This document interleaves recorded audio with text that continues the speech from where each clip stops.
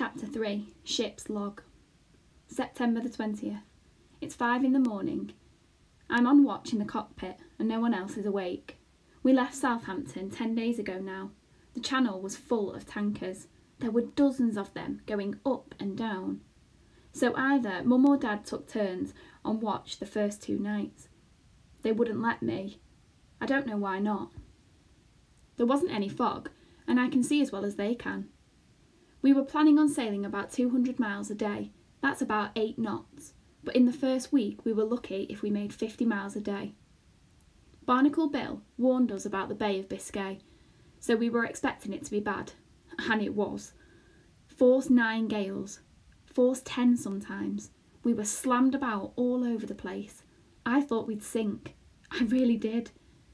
Once, when we came up to the top of a wave, I saw the bow of the Peggy Sue pointing straight up at the moon. It was like she was going to take off. Then we were hurled down the other side so fast I was sure we were going to the bottom. It was bad. I mean, it was horrible, really horrible. But the Peggy Sue didn't fall apart. And we made it to Spain. Mum gets quite snappy with us sometimes when we don't do things right. Dad doesn't seem to mind, not out here, not at sea. He just winks at me and we get on with it. They play a lot of chess together when it's calm enough. Dad's winning so far, 5 games to 3. Mum says she's not bothered, but she is. I can tell. We only spent a couple of days in La Coruna. Mum slept a lot. She was really tired. Dad did some work on the rudder cable while we were there. He's still not happy with it though. We set off for the Azores 2 days ago. Yesterday was the best day we've had for sailing. Strong breeze, blue sky and a warm sun to dry things out. My blue shorts blew off the washing line into the sea. It doesn't matter. I never liked them much anyway. We saw gannets slicing into the sea all around us this afternoon. Really excellent. Stella Artois went mad. I'm fed up with baked beans already, and there's still stacks of them down below. October the 11th. Today I saw Africa. It was in the distance, but Mum said it definitely was Africa. We're going down the west coast. Mum showed me on a chart. The wind will take us down the coast for a few hundred miles, then across the Atlantic to South America.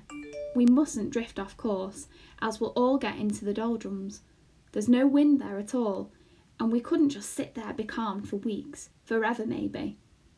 It's the hottest day we've had. Dad's very red in the face and the tops of his ears are peeling. I'm more nutty brown like Mum. Saw flying fish earlier this morning and so did Stella. Then Mum spotted a shark off the port bow. A basking shark, she thought. I got the binoculars out, but I never saw it. She said I had to write it down in my notebook anyway and then draw it. I looked them up. They're massive, but they don't eat people, just fish and plankton. I like doing my drawings. My best one so far is a flying fish. I sent a card to Eddie from the Cape Verde Islands. I wish he could be here. We'd have a real laugh. Stella loves to chase the football round the cabin and pounce on it. She'll puncture it one day. I know she will. Dad's been a bit gloomy, and Mum's gone to lie down. She's got a headache. I think they've had a bit of a tiff.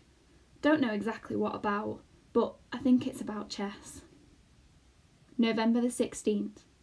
We've just left Recife. That's in Brazil. We were there 4 days.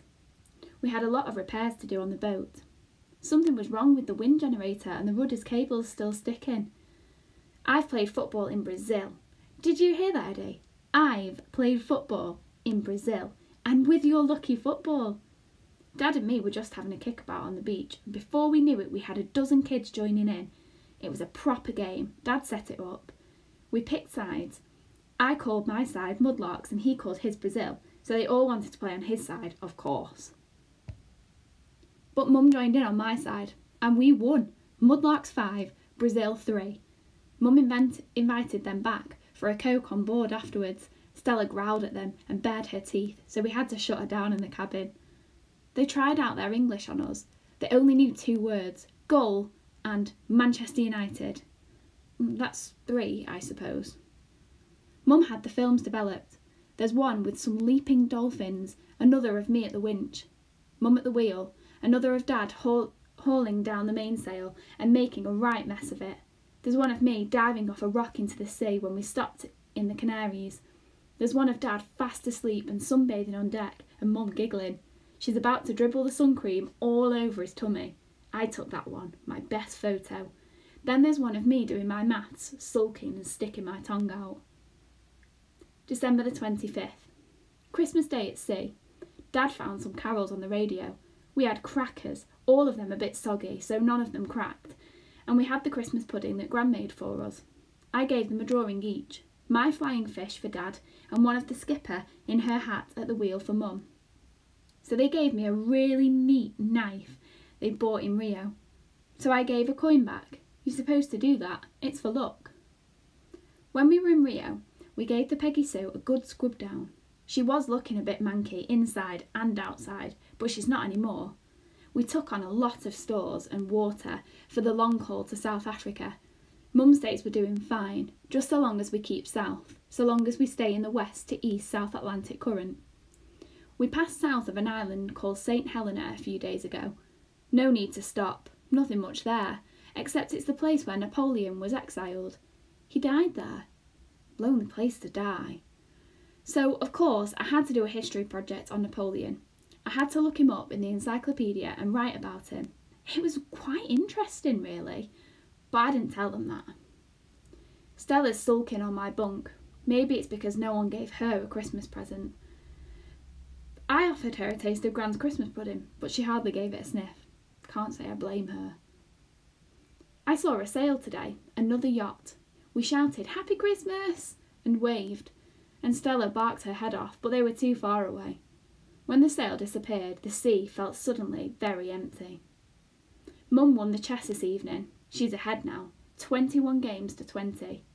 Dad said he let her win because it was Christmas. They joke about it, but they both want to win. January the 1st, 1989. Africa again, Cape Town, Table Mountain, and this time we're not just sailing by, we're going to put it in there. They told me this evening. They didn't want to tell me before in case we couldn't afford it, but we can. We're going to stay for a couple of weeks, maybe more. We're going to see elephants and lions in the wild. I can't believe it. I don't think they can either.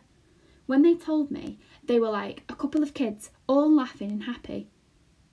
They were never like this at home. These days, they really smile at each other. Mum's getting stomach cramps. Dad wants her to see a doctor in Cape Town, but she won't. I reckon it's the baked beans. The good news is the baked beans have at last run out. The bad news is we have sardines for supper. Yuck. February the 7th. We're hundreds of miles out in the Indian Ocean, and then this happens. Stella hardly ever comes up on deck unless it's a flat calm. I don't know why she came up. I don't know why she was there. We were all busy, I suppose. Dad was brewing up down in the galley, and Mum was at the wheel. I was doing one of my navigation lessons, taking bearings with the sextant. The Peggy Sue was pitching and rolling a bit. I had to steady myself. I looked up and saw Stella at the bow of the boat. One moment she was just standing there. The next she was gone. We had practised the man overboard drill dozens of times back in the Solent with Barnacle Bill.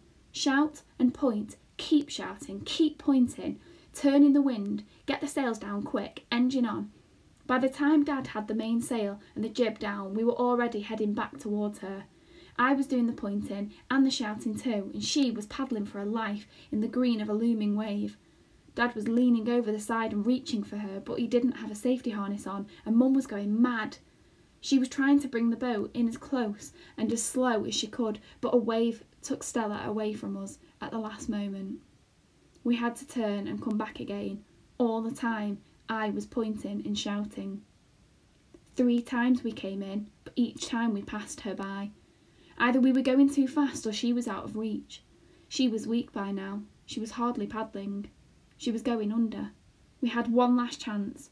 We came in again perfectly this time and close enough for Dad to be able to reach out and grab her. Between the 3 of us, we managed to haul Stella back into the boat by her collar, by her tail. I got a "well done, monkey face" from Dad, and Dad got a huge rollicking from Mum for not wearing his safety harness. Dad just put his arms around her and she cried. Stella shook herself and went below as if nothing at all had happened. Mum has made a strict rule. Stella Artois is never to go out on deck, whatever the weather, without a safety harness clipped on, like the rest of us. Dad's going to make one for her. I still dream of the elephants in South Africa. I loved how slow they are and thoughtful. I loved their wise, weepy eyes. I can still see those snooty giraffes looking down at me and the lion cub sleeping with his mother's tail in his mouth. I did lots of drawings and I keep looking at them to remind me. The sun in Africa is so big, so red. Australia next. Kangaroos and possums and wombats. Uncle John's going to meet us in Perth. I've seen photos of him, but I've never met him. Dad says this evening. He's only a distant uncle. Very distant, Mum said, and they both laughed. I didn't get the joke till I thought about it again when I came on watch. The stars are so bright, and Stella was saved. I think I'm happier than I have been all my life. April the 3rd. Off Perth, Australia. Until today, it has been nothing but empty ocean all the way from Africa. I love it more and more when it's just us and Peggy Sue and the sea. We all do, I think. But then, when we sight land, we always get so excited. When we saw Australia for the first time, we hugged each other and jumped up and down. It's like we're the first sailors ever to discover it. Stella Artois barked at us as if we were mad as hatters, which we probably are. But we've done it. We've sailed all the way from England to Australia. That's halfway round the world, and we did it on our own. Mum's been getting her stomach cramps again. She's definitely going to see a doctor in Australia. She's promised us, and we'll make her keep to it. May 28th. At sea again after nearly 6 weeks with Uncle John. We thought we were going to stay in Perth for just a few days, but he said we had to see Australia properly while we were there. He took us to stay with his family on a huge farm, thousands of sheep. He's got masses of horses, so I went riding a lot with my 2 little cousins, Beth and Lisa. They're only 7 and 8, but they could really ride. They called me Mikey, and by the time we left, they both wanted to marry me. We're going to be pen pals instead. I saw a snake called a copperhead. Uncle John said it could have killed me if I'd trodden on it. He told me to watch out for redback spiders in the toilet. I didn't go to the toilet very often after that. They called us their Pommy cousins, and we had barbecues every evening. They gave us a great time, but I was happy to get back to the Peggy Sue. I missed her while I was gone, like I miss Eddie. Like I've been sending cards for him, funny animal cards, if I can find them. I sent him one of a wombat. I saw a wombat too, and hundreds of possums, and loads of kangaroos. They've got white cockatoos in Australia, like we've got sparrows at home, millions of them. But out here, it's gulls again. Wherever we've been in the world, there's always gulls. The plan is, we're going to put in at Sydney, explore the Barrier Reef for a bit, then go through the Coral Sea and up towards Papua New Guinea. Mum's stomach cramps are much better. The doctor in Australia said that it was probably something she'd eaten. Anyway, she's better now. It's really hot and heavy. It's calm too. No wind. We're hardly moving. I can't see any clouds, but I'm sure a storm is coming. I can feel it. July 28th. I look around me. It's a dark, dark night. No moon, no stars. But it's calm again at last. I'll be 12 tomorrow, but I don't think anyone except me will remember it. We've had a terrible time, far worse even than in the Bay of Biscay. Ever since we left Sydney, it's been storm after storm, and each one blows us further north across the Coral Sea. The rudder cable has snapped. Dad's done what he can, but it's still not right. The self-steering doesn't work anymore, so someone's got to be at the wheel all the time. And that means Dad or me, because Mum is sick. It's her stomach cramps again, but they're a lot worse. She doesn't want to eat at all. All she's had is sugared water. She hasn't been able to look at the charts for 3 days. Dad wants to put out a mayday call, but Mum won't let him. She says that's giving in, and she's never given in. Dad and I have been doing the navigation together. We've been doing our best, but I don't think we know where we are anymore. They're both asleep down below. Dad's really wiped out. I'm at the wheel in the cockpit. I've got Eddie's football with me. It's been lucky for us so far, and now we really need it. We need Mum to get better, or we're in real trouble. I don't know if we could stand another storm. Thank God it's calm. It'll help Mum to sleep. You can't sleep when you're being slammed about all the time. It is so dark out there. Black. Stella's barking. She's up by the bow. She hasn't got her harness clipped on. Those were the last words I ever wrote in my log. After that, it's just empty pages. I tried calling Stella at first, but she wouldn't come home, so I left the wheel and went forward to bring her back. I took the ball with me to sweeten her in, to tempt her away from the bow of the boat. I crouched down. "Come on, Stella," I said, rolling the ball from hand to hand. "Come and get the ball." I felt the boat turn a little in the wind, and I knew then I shouldn't have left the wheel. The ball rolled away from me quite suddenly. I lunged after it, but it was gone over the side before I could grab it. I lay there on the deck, watching it bob away in the darkness. I was furious with myself for being so silly. I was still cursing myself when I thought I heard the sound of singing. Someone was singing out there in the darkness. I called, but no one replied. So that's what Stella had been barking at. I looked again for my ball, but by now it had disappeared. That ball had been very precious to me, precious to all of us. I knew then I had just lost a great deal more than a football. I was angry with Stella. The whole thing had been her fault. She was still barking. I couldn't hear the singing anymore. I called her again, whistled her in. She wouldn't come. I got to my feet and went forward. I took her by the collar and pulled. She would not be moved. I couldn't drag her all the way back, so I bent down to pick her up. She was still reluctant. Then I had her in my arms, but she was struggling. I heard the wind above me in the sails. I remember thinking, "This is silly. You haven't got your harness on. And you haven't got your life jacket on. You shouldn't be doing this." Then the boat veered violently, and I was thrown sideways. With my arms full, I had no time to grab the guardrail.